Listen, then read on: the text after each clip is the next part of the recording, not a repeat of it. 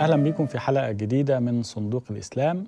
اتكلمنا أو بدأنا في الحلقة اللي فاتت ناخد القرآن بتسلسل نزوله عشان نفهم تطوره مع تطور نفسية محمد وعلاقته بأهل قريش وأهل مكة.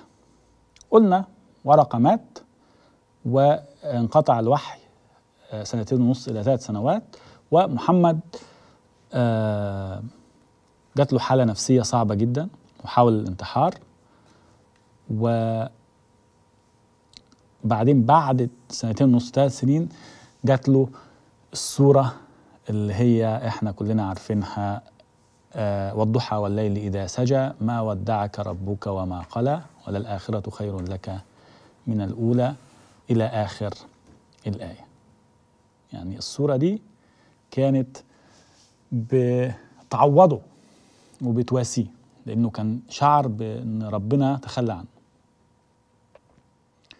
فهو ده الحوار الداخلي اللي بين محمد وبين نفسه. وطبعا أنا شخصيا لا مقتنع طبعا إن في وحي ولا في حد بيكلمه، هو نفسه يعني جانب إنساني قوي جدا داخله. الطفل الذي لم ينضج ظل طفلا يبحث عن مأوى، فضل طول حياته طفل بيدور على مأوى. لقى المأوى ده مرة عند خديجة، لقاه بعد كده في غار حراء، لقاه بين حروف القرآن، لقاه بين الستات اللي تزوجهم فيما بعد. يدور على الأم اللي سابته وهو طفل، يدور على العرفان اللي ما لقوهوش في حياته، الحنان.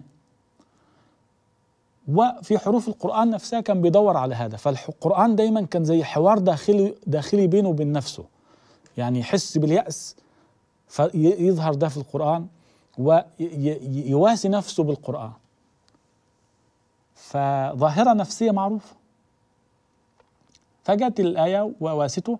والسورة اللي بعدها كمان سورة الانشراح، ألم نشرح لك صدرك، برضو كانت بتواسيه وتفرحه. وهيبتدي بقى يجهر بالدعوة. طيب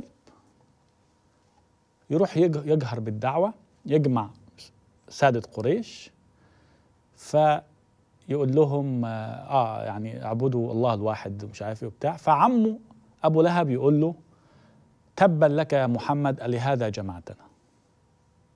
بدل بيتكلم في اسباب النزول، يعني هو ده السبب. يعني احنا مش فاضيين، احنا ناس تجار وورانا مشاغل، ما تيجي تقول لنا الحاجات دي. يبقى روح في السوق عكاظ ولا تعالى عند الكعبة وقول زي الناس، لكن ما تجمعناش وتضيع وقتنا وتقول إله. ما هو كانش محمد لوحده اللي بيعمل حاجة زي كده على فكرة.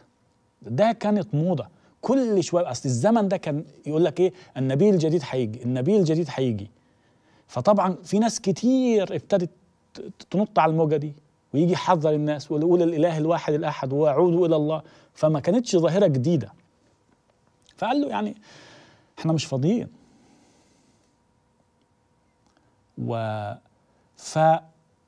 فيجي القرآن يعني ربنا يعمل عقله بعقل أبو لهب بقى. يعني احنا يعني الاعتقاد اللي موجود عند المسلمين ان القرآن ده موجود في كتاب محفوظ، يعني موجود في اللوح المحفوظ فوق في السماء قبل الخلق. أول حاجة القرآن ده. بس لو شفت الآية جاية ازاي، تبت يد أبي لهب وتب، بيردح لعمه، بيخلص معاه طار مشاكل. لا ومش بس كده، يقول له وامرأته حمالة الحطب. أيوة ومراتك كده. فإذا كان في إله بينزل لهذه المرتبة يعني بالمنطق ما فيش. هو كله نفسية محمد. القرآن بينتقم له. التاني يقول له يا أبتر يا محمد، يا أبتر يا اللي ما عندكش أولاد أو يا اللي ما عندكش قدرة جنسية حسب تفسير كلمة أبتر. فيجي القرآن يقول له إن شانئك هو الأبتر. ده هو اللي ما عندوش. طب هو ربنا هيعاير حد إنه ما عندوش أولاد؟ ما هو مش بإيد ربنا الموضوع ده. بالمنطق ربنا هيعاير واحد هو خلقه وهو اللي مثلا جعله عقيم أو هو اللي جعله ما عندوش أولاد، هيجي يقول له أنت الأبتر؟ إيه ده؟ هي دي عيبة من وجهة نظر إلهية إن واحد ما يبقاش عنده أولاد أو حتى يبقى ما عندوش قدرة جنسية؟ حاجات بشرية، ردود أفعال بشرية.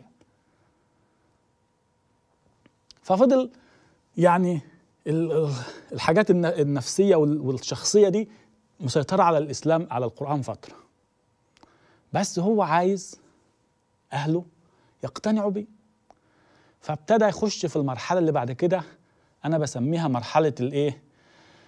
الأبوكاليبسي، أو مرحلة آيات نهاية العالم. يحذرهم بقى بإيه؟ إذا زلزلت الأرض زلزالها وأخرجت الأرض أثقالها وقال الإنسان ما الدنيا هتتطربق عليكم، إذا الشمس كورت، النجوم انكدرت، مش عارف إيه، إذا الجبال سيرت. يعني يديهم سيناريو إن الدنيا هتولع، ده خلاص إحنا قربنا. يقول لك إيه؟ بعثت أنا والساعة كهاتين. يعني هو جاي بيمهد لقيام الساعة. اقتربت الساعة وانشق القمر.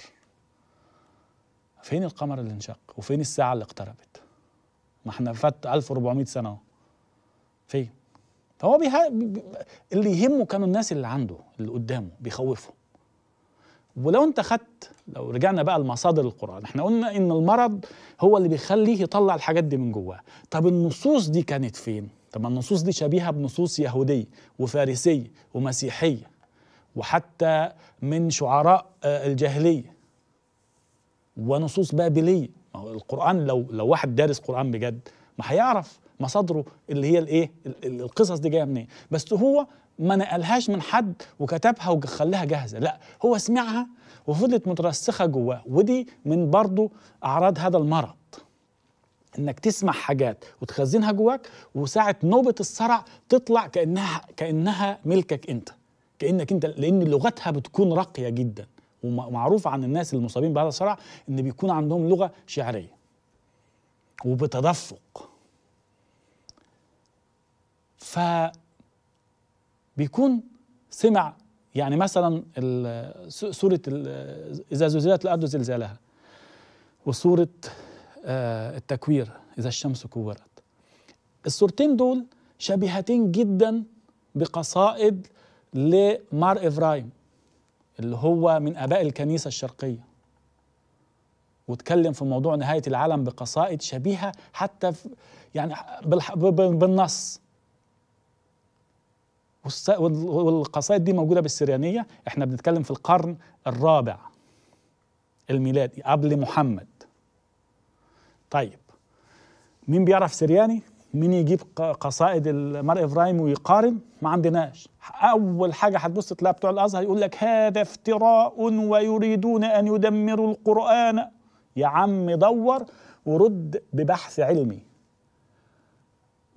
ما تحطش نفسك في قوقعة لا ده كل حد بيحاول ان هو يبحث في مصادر القرآن يبقى عايز ينال منك ايه؟ هو انت اصلا ليك قيمة في العالم اللي هو موجود دلوقتي؟ يروح ينالوا من الصين ولا ينالوا من روسيا اللي بتنافسهم. الناس بتدور بحث علمي. ما تشتمش المستشرقين لان هم اللي بيشتغلوا بمنهجية، انت اللي واخدها كده فهلوة. لا، هو كده القرآن من عند ربنا، وحتى لو العلم اثبت ان هو مش من ان هو بشري، ولقوا نصوص اثبتت كده واصل سرياني القرآن مش هتعترف بيه. ليه؟ افتح الباب ودور في القصائد السريانية. اسأل الناس السريان اللي يعرفوا، هيقولوا لك انا ممكن افهم القرآن كويس جدا عشان عندي نصوص شبيهة بيه. فصور الترهيب بتاعة زلزلة الأرض والشمس والانشقاق ما جابتش نتيجة مع بتوع قريش برضه. فجت بعد كده يجيب لهم قصص عاد وثمود. ما بدأش بأنبياء الإنجيل لسه، أنبياء التوراة لسه ما فيش إبراهيم وما فيش نوح وما فيش موسى لسه. جاب الأنبياء اللي هم العرب، جاب صالح وهود اللي هم بتوع عاد وثمود، لأن دي حاجات عربية ومعروفة للبيئة بتاعته. دمدم عليهم ربهم بذنبهم فسواها ولا يخاف عقباها وريح صرصر عاتية ونسف العالم. وخلي بالكم اللي ما اتبعوش هود وصالح ربنا خسف بهم الأرض ولا آخره ولا ردة فعل. مش خايفين يا عم الحاج. طب هو حاول معاهم بكذا طريقة ولسه ما لنوش. فتيجي بعد كده يتمنى في داخله إن يا ريت لو ألاقي حل وسط معاهم، يا ريت ألاقي حل وسط معاهم.